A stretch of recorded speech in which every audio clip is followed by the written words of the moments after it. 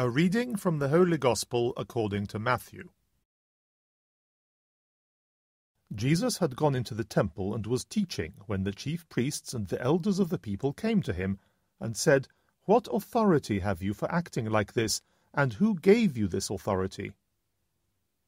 "And I," replied Jesus, "will ask you a question, only one. If you tell me the answer to it, I will then tell you my authority for acting like this. John's baptism, where did it come from, heaven or man?" And they argued it out this way among themselves. "If we say from heaven," he will retort, "then why do you refuse to believe him? But if we say from man, we have the people to fear, for they all hold that John was a prophet." So their reply to Jesus was, "We do not know." And he retorted, "Nor will I tell you my authority for acting like this." The Gospel of the Lord.